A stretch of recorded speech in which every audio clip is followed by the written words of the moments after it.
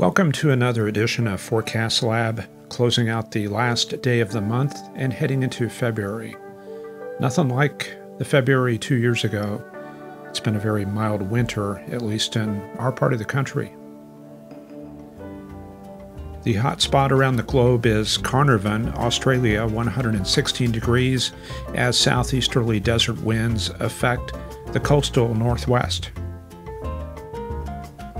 Carnarvon, Australia was the site of a NASA tracking station in the 1960s that supported the Apollo space program. And the world's cold spot, once again, Delyunkir with minus 64. And as usual, not really a whole lot to see around that part of Siberia. So what do we see in our part of the country? Well, we are in between weather systems, high pressure covering much of the country. We've got one outgoing coastal system off of the North Carolina coast, a very weak Alberta clipper heading into Minnesota and South Dakota.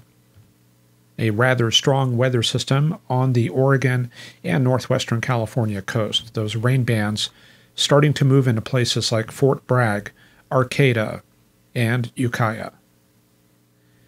But before we take a look at that, let's go around the country. The northeastern U.S., they've been under that just nonstop perpetual cold air advection. Today, however, ridging starting to build into the area, so the winds have come down. However, we've got a lot of residual moisture hanging around in the lower levels. So we've got stratus and stratocumulus from Maine all the way to Indiana and Illinois. Some breaks, though, moving into the State College area. The southeastern U.S. looking pretty good, but we do have that cold advection in the Carolinas. Low pressure offshore, so we've got a northerly wind component as you go out to the west. Elsewhere, dry. And we can see that dry continental air has wrapped across much of the southeastern coastal region. The south-central U.S. starting to come under southerly flow. The ridge axis from Arkansas into Ohio, so we've got the wind flow out of the south from Little Rock to Oklahoma City and all the way out towards Midland. But there you can see the warm air advection, the moisture advection, coming in from the western Gulf and from Mexico as well. A couple waves back in here across New Mexico and the El Paso area. There's one vortex right there, southeast of El Paso, and another one near Raton, New Mexico. The GFS 500 millibar heights and vorticity do show a vort max in northeastern New Mexico, shortwave through the eastern part of the state, and another vort max just east of El Paso.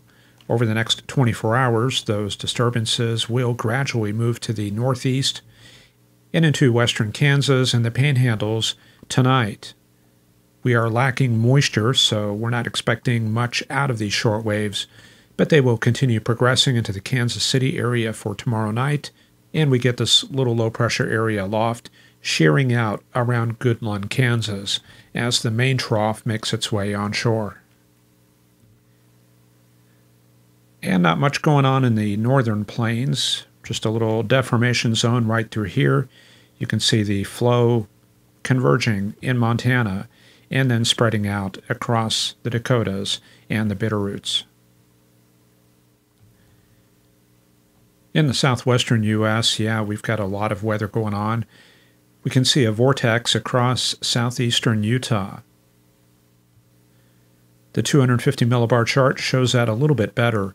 That's that low over Utah, and that's clearly undercutting this upper level ridge across the northern Rockies. So looking at the big picture, this is 500 millibars. This is the mid-troposphere. We see that large trough on the west coast. Strong jet coming onshore near California.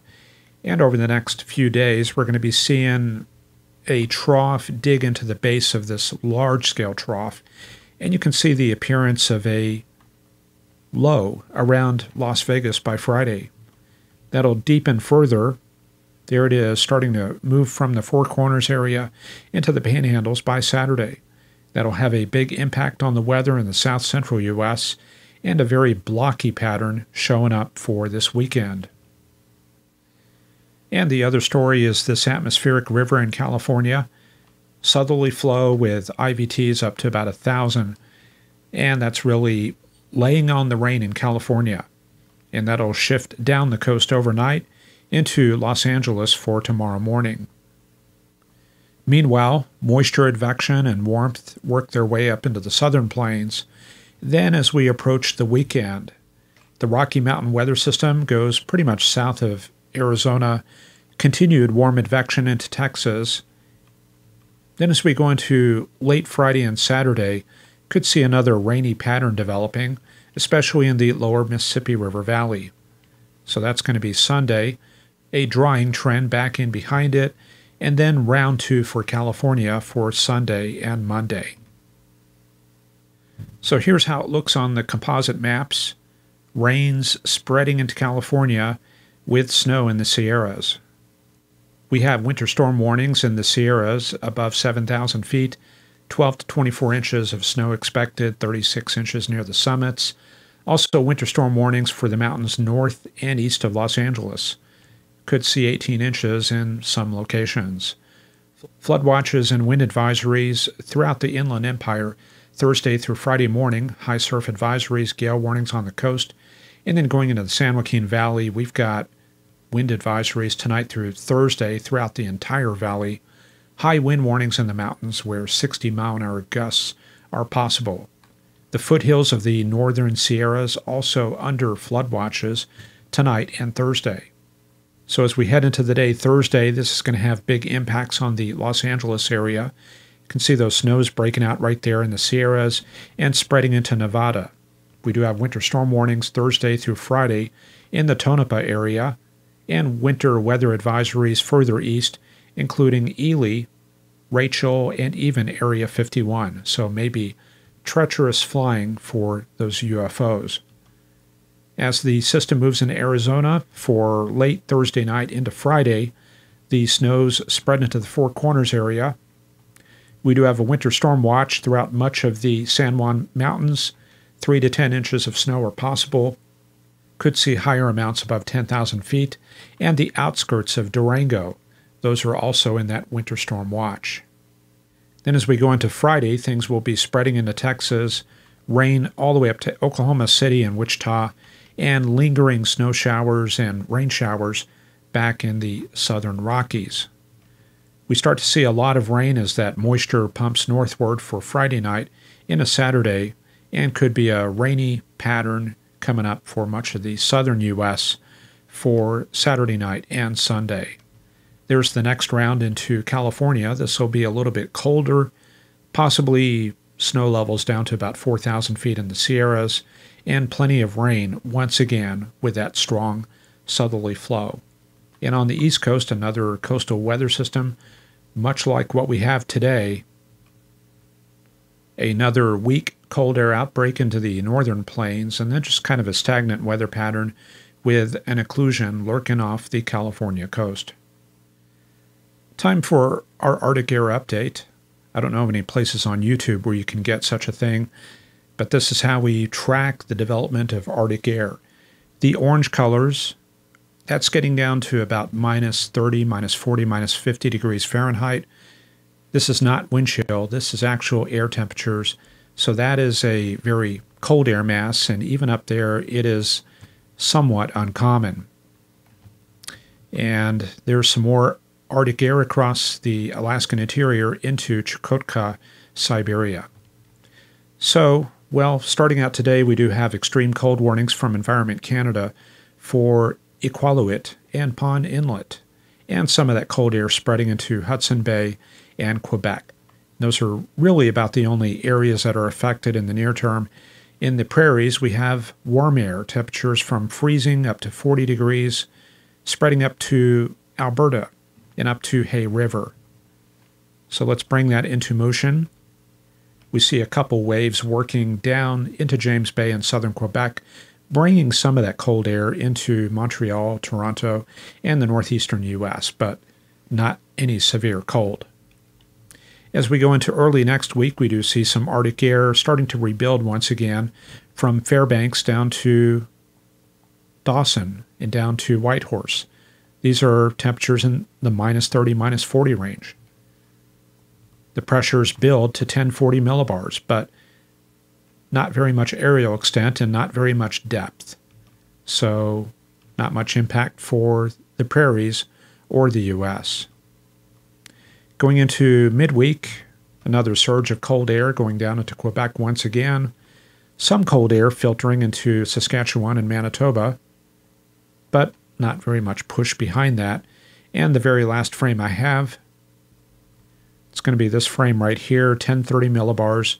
That's kind of a lackadaisical pressure, a little typical push of polar air into the north central U.S., but not any Arctic outbreaks on the horizon. In the U.S., our weather will be dominated heavily by the southern stream and the open flow from the Pacific. We have a high positive EPO pattern bringing that momentum in from the central Pacific into California, Nevada, and Arizona. In spite of the blocky pattern, we do have a progression of these waves over the next week or so. We've got the long wave trough working onshore for the weekend, and a little bit of flux in the long wave pattern as we get that wave kind of work itself out. But you can see that strong flow coming up into New Mexico around midweek, and then into Texas for Thursday and Friday next week. And the long wave pattern, it's kind of hard to tell where it is. I guess probably somewhere in here. And we have a continuation of that split flow pattern. The southern stream all the way down here, quite active, and the northern stream across Canada. And that will keep the cold air bottled up north.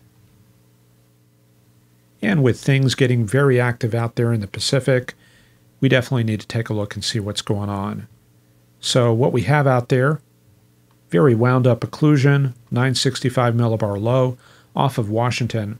And this is going to be the new Bear Clinic development zone off of San Francisco and Los Angeles. So going into tonight, there's our new frontal system coming together on the tail end of that West Coast weather system. And another one, this is going to be next coming down the pipe for Sunday. That'll head into California in a few days. There's the remainder of that sequence. I don't have all these analyzed, but that'll take you into Friday and on into Saturday. And you can see things going downhill, very rapid development off of California for Sunday, and a lot of it coming onshore for Monday. And there's the end of that sequence. You can kind of see the storm track up there reorganizing, kind of lined up like this. So that may kind of shut down things for California and focus the storm track a little bit further north in British Columbia and southeastern Alaska. And that will conclude this edition of Forecast Lab. I do want to thank our supporters from last week, David McCannley, LK22, and I want to thank our newest Patreon supporters, PY Geeker Fu and Michael. Thank you very much for your support. And I do appreciate that, because if we can pull in enough Patreon support, I am going to add more days to this program, and maybe someday we'll be looking at a 5-day-a-week program. Anyway, that's my goal, so we'll see what happens with that. All right, so I hope you have a great Wednesday evening, and we'll see you back here for another edition on Friday, when we have that big California system make its way into the Great Plains. Okay, take care, and we will see you soon. Bye-bye.